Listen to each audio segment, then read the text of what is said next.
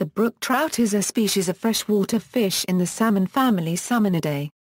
It is native to eastern North America in the United States and Canada, but has also been artificially introduced elsewhere in North America and to other continents. In parts of its range, it is also known as the eastern brook trout, speckled trout, brook charr, squaretail, or mud trout, among others. A potamodromous population in Lake Superior is known as coaster trout or, simply, as coasters. The brook trout is the state fish of 9 states: Michigan, New Hampshire, New Jersey, New York, North Carolina, Pennsylvania, Vermont, Virginia, and West Virginia. Systematics and taxonomy. The brook trout was first scientifically described as Salmo fontinalis by the naturalist Samuel Latham Mitkill in 1814. The specific epithet fontinalis comes from the Latin for of a spring or fountain, in reference to the clear, cold streams and ponds in its native habitat. The species was later moved to the charr genus Alveolinus. Though commonly called a trout, the brook trout is thus actually one of the charrs, which in North America also include the lake trout, bull trout, dolly varden, and the Arctic charr. There is little recognized systematic substructure in the brook trout, but 2 subspecies have been proposed.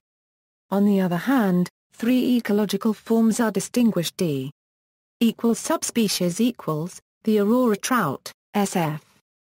Temagamiensis, is a subspecies native to 2 lakes in the Temagami district of Ontario, Canada. The silver trout is an extinct trout species or subspecies last seen in Dublin Pond, New Hampshire, in 1930. It is considered by fisheries biologist Robert J. Bink as a highly specialized form of brook trout. Ecological forms. Robert J. Bink describes 3 ecological forms of the brook trout. A large lake form evolved in the larger lakes in the northern reaches of its range and are generally piscivorous as adults. A sea-run form that migrates into salt water for short periods of time to feed evolved along the Atlantic coastline. Finally, a smaller generalist form that evolved in the small lakes, ponds, rivers, and streams throughout most of the original native range. This generalist form rarely attains sizes larger than 12 in or lives for more than 3 years. All 3 forms have the same general appearance. Hybrids. The brook trout produces hybrids both with its congeners Salveolinus namicus and Salveolinus alpinus, and intergeneric hybrids with Salmo trutta. The splake is an intrageneric hybrid between the brook trout and lake trout. Although uncommon in nature, they are artificially propagated in substantial numbers for stocking into brook trout or lake trout habitats. Although they are fertile, backcrossing in nature is behaviorally problematic and very little natural reproduction occurs. Splake grow more quickly than brook trout and become piscivorous sooner and are more tolerant of competitors than brook trout. The tiger trout is an intergeneric hybrid between the brook trout and the Eurasian brown trout. Tiger trout occur very rarely naturally, but are sometimes artificially propagated. Such crosses are almost always reproductively sterile. They are popular with many fish stocking programs because they can grow quickly, and may help keep rough fish populations in check due to their highly piscivorous nature. The Sparktic charr is an intergeneric hybrid between the brook trout and the Arctic charr. Description: the brook trout has a dark green to brown color, with a distinctive marbled pattern of lighter shades across the flanks and back and extending at least to the dorsal fin, and often to the tail. A distinctive sprinkling of red dots, surrounded by blue halos, occurs along the flanks. The belly and lower fins are reddish in color, the latter with white leading edges. Often, the belly, particularly of the males, becomes very red or orange when the fish are spawning. Typical lengths of the brook trout vary from 25 to 65 centimeters, and weights from 0.3 to 3 kilograms. The maximum recorded length is 86 centimeters and maximum weight 6.6 kilograms. Brook trout can reach at least 7 years of age, with reports of 15-year-old specimens observed in California habitats to which the species has been introduced. Growth rates are dependent on season, age, water and ambient air temperatures, and flow rates. In general, flow rates affect the rate of change in the relationship between temperature and growth rate. For example, in spring, growth increased with temperature at a faster rate with high flow rates than with low flow rates. Range and habitat. Brook trout are native to a wide area of eastern North America, but are increasingly confined to higher elevations southward in the Appalachian Mountains to northern Georgia and northwest South Carolina, Canada from the Hudson Bay Basin east, the Great Lakes St. Lawrence system, the Canadian Maritime Provinces, and the upper Mississippi River drainage as far west as eastern Iowa. Their southern historic native range has been drastically reduced, with fish being restricted to higher elevation, remote streams due to habitat loss and introductions of brown and rainbow trout. As early as 1850, the brook trout's range started to extend west from its native range through introductions. The brook trout was eventually introduced into suitable habitats throughout the western U.S. during the late 19th and early 20th centuries at the behest of the American Acclimatization Society and by private, state, and federal fisheries authorities. Acclimatization movements in Europe, South America, and Oceania resulted in brook trout introductions throughout Europe, in Argentina and New Zealand. Although not all introductions were successful, a great many established wild, self-sustaining populations of brook trout in non-native waters. Habitat. The brook trout inhabits large and small lakes, rivers, streams, creeks, and spring ponds. They prefer clear waters of high purity and a narrow pH range and are sensitive to poor oxygenation, pollution, and changes in pH caused by environmental effects such as acid rain. The typical pH range of brook trout waters is 5.0 to 7.5, with pH extremes of 3.5 to 9.8 possible. Water temperatures typically range from 34 to 72 degrees Fahrenheit. Warm summer temperatures and low flow rates are stressful on brook trout populations, especially larger fish. Coasters, a potamodromous population of brook trout native to Lake Superior, which migrate into tributary rivers to spawn, are called coasters. Coasters tend to be larger than most other populations of brook trout, often reaching 6 to 7 pounds in size. Many coaster populations have been severely reduced by overfishing and habitat loss by the construction of hydroelectric power dams on Lake Superior tributaries. In Ontario and Michigan, efforts are underway to restore and recover coaster populations. Salters. When Europeans first settled eastern North America, Salmonidae or sea-run brook trout, commonly called salters, ranged from southern New Jersey, north throughout the Canadian Maritime Provinces, and west to Hudson Bay. Salters may spend up to 3 months at sea feeding on crustaceans, fish, and marine worms in the spring, not straying more than a few miles from the river mouth. The fish return to freshwater tributaries to spawn in the late summer or autumn. While in salt water, salters gain a more silvery color, losing much of the distinctive markings seen in freshwater. However, within 2 weeks of returning to freshwater, they assume typical brook trout color and markings. Ecology and reproduction. Diet.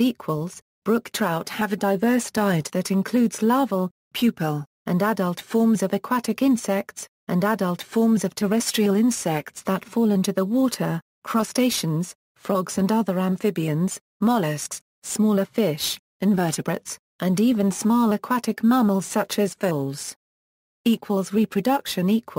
The female constructs a depression in a location in the stream bed, sometimes referred to as a reed, where groundwater percolates upward through the gravel. One or more males approach the female, fertilizing the eggs as the female expresses them. A majority of spawnings involve peripheral males, which directly influences the number of eggs that survive into adulthood. In general, the larger the number of peripheral males present, the more likely the eggs will be cannibalized. The eggs are slightly denser than water. The female then buries the eggs in a small gravel mound. They hatch in 95 to 100 days.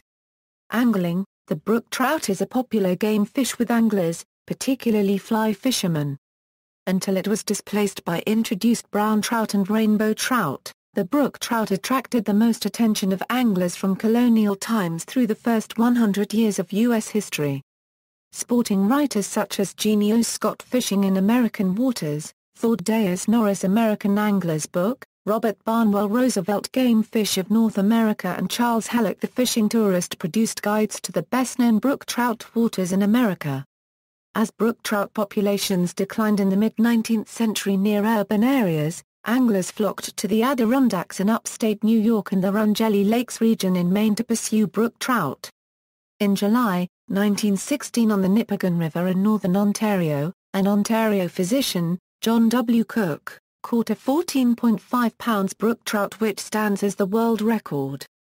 Today, many anglers practice catch and release tactics to preserve remaining populations, and organizations such as Trout Unlimited have been in the forefront of efforts to institute air and water quality standards sufficient to protect the brook trout. Revenues derived from the sale of fishing licenses have been used to restore many sections of creeks and streams to brook trout habitat. The current world angling record brook trout was caught by Dr. W. J. Cook on the Nipigon River, Ontario, in July 1915. The 31-inch trout weighed only 14.5 pounds because, at the time of weighing, it was badly decomposed after 21 days in the bush without refrigeration. This is the longest-standing angling world record. A 29-inch brook trout, caught in October 2006 in Manitoba, is not eligible for record status since it was released alive. This trout weighed about 15.98 pounds based on the accepted formula for calculating weight by measurements, and it currently stands as the record brook trout for Manitoba. Artificial propagation and aquaculture, brook trout are also commercially raised in large numbers for food production, being sold for human consumption in both fresh and smoked forms. Because of its dependence on pure water and a variety of aquatic and insect life forms, the brook trout is also used for scientific experimentation in assessing the effects of pollution and contaminated waters. Conservation status: brook trout populations depend on cold, clear, well-oxygenated water of high purity. As early as the late 19th century, native brook trout in North America became extirpated from many watercourses as land development, forest clear-cutting, and industrialization took hold. Streams and creeks that were polluted, dammed, or silted up often became too warm to hold native brook trout, and were colonized by transplanted smallmouth bass and perch or other introduced salmonids such as brown and rainbow trout. The brown trout, a species not native to North America, has replaced the brook trout in much of the brook trout's native water. Brook trout populations, if already stressed by overharvest or by temperature, are very susceptible to damage by the introduction of exogenous species. Many lacustrine populations of brook trout have been extirpated by the introduction of other species, particularly persids, but sometimes other spiny-rayed fishes. In addition to chemical pollution and algae growth caused by runoff containing chemicals and fertilizers, air pollution has also been a significant factor in the disappearance of brook trout from their native habitats. In the U.S., acid rain caused by air pollution has resulted in pH levels too low to sustain brook trout in all but the highest headwaters of some Appalachian streams and creeks. Brook trout populations across large parts of eastern Canada have been similarly challenged. A subspecies known as the Aurora trout was extirpated from the wild by the effects of acid rain. Today, in many parts of the range, efforts are underway to restore brook trout to those waters that once held native populations, stocking other trout species only in habitats that can no longer be recovered sufficiently to sustain brook trout populations. Organizations such as Trout Unlimited and Trout Unlimited Canada are partnering with other organizations such as the Southern Appalachian Brook Trout Foundation, the Eastern Brook Trout Joint Venture, and state, provincial, and federal agencies to undertake projects that restore native brook trout habitat and populations. As an invasive species although brook trout populations are under stress in their native range, they are considered an invasive species where they have been introduced outside their historic native range. In the northern Rocky Mountains, non-native brook trout are considered a significant contributor to the decline or extirpation of native cutthroat trout in headwater streams. Non-native brook trout populations have been subject to eradication programs in efforts to preserve native species. In Yellowstone National Park, Anglers may take an unlimited number of non-native brook trout in some drainages. In the Lamar River drainage, a mandatory kill regulation for any brook trout caught is in effect. In Europe, introduced brook trout, once established, have had negative impacts on growth rates of native brown trout. References. Further reading, Allerton, Reuben G. About brook trout, an account of a trip of the Aquatic Angling Association to northern Maine, June 1869. New York, Pearce and Brown. Bradford, Charles. The Determined Angler and the Brook Trout. New York, G. P. Putnam and Sons. Elliott, Bob. The Eastern Brook Trout with Pointers on Where and How to Fish for Them. W. W. Norton and Company, Incorporated. Herbert, Henry William. The Brook Trout. Frank Forrester's Fish and Fishing of the United States and British Provinces of North America. New York, George E. Woodward, pages 86-103. Carras, Nick. Brook Trout, A Thorough Look at North America's Great Native Trout, Its History, Biology, and Angling Possibilities, Revised Edition. N.Y., Leon Press. ISBN 978-1-58574-733-7. Norton, Mortimer. A Syllabus of Angling for the Brook Trout, an ideal reference book for trips to lake and stream. Utica, New York, Horrocks Ibbotson. O'Hara, David. Downstream, Reflections on Brook Trout, Fly Fishing, and the Waters of Appalachia. Eugene, Oregon, Cascade Books. Quackenbos, John D. The Geological Ancestors of the Brook Trout and Recent Sabling Forms from which it evolved. New York, Tobias A. Wright. Red, Louis. The Speckled Brook Trout. New York, R. H. Russell. Showmaker, Kenneth. Daniel Webster and the Great Brook Trout. The American Fly Fisher 8. Retrieved November 20, 2014.